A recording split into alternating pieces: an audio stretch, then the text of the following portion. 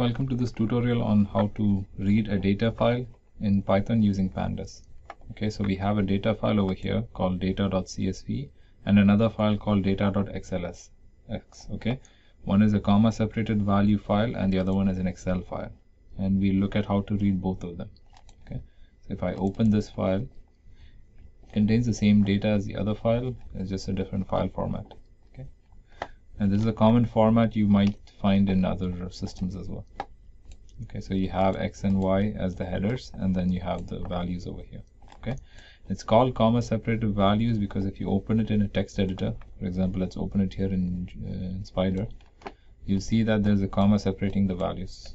Okay, so in Jupyter, if you would like, in Spider, if you like to read it, you need to make sure you're in the same directory. So the easiest way is copy the location of the file, so copy and then paste it over here. Okay, and press enter. This is called the current working directory of Spider, so it should be, when you refer to the file called data.csv, it will know to fetch this file. Okay, and let's create a blank script and save it in the same location. So paste here and we'll call this how read file.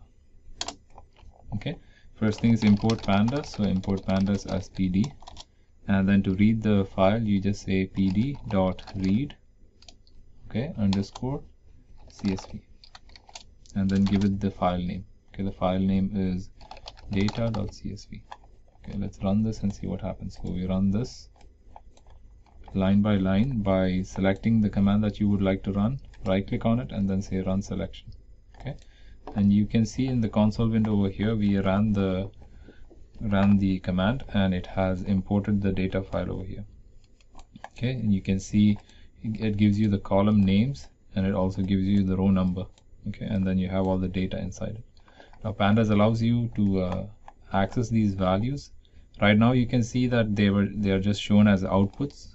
Okay, they are not actually stored in memory. So if I go here to Variable Explorer, you can see that there is no variables here.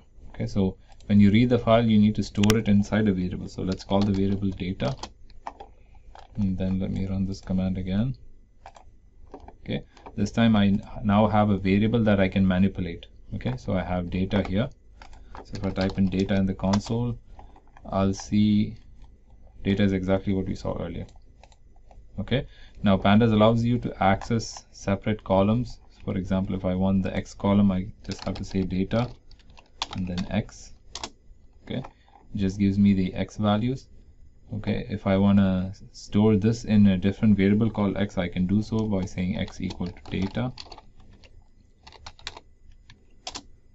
Okay, so now I have a new variable called X, which is a series, and it has all the values inside from the column X. Okay, if I would like to get the fifth number here, fifth row, I would have to say X of 5 and it would give me the fifth number. Okay, okay, so if you go back to the data frame called data, and I would like to access the fifth row in here, it's slightly different. You cannot just do data 5. It'll throw an error saying there's no column called 5. Okay, so in order to access the fifth column, fifth row, you have to say data and you have to use the I location, the index location function, and give it the number 5. Okay, in that case it will give you the row which contains X value and the Y value. Okay, and if you would like to access the X value from the fifth row, you would have to say data.I location 5 and then another square bracket for the column name and just say X. That will give you the X value in the fifth row. Okay, so this is how you read a data file. You can also read the Excel file, so we can say data Excel pd.read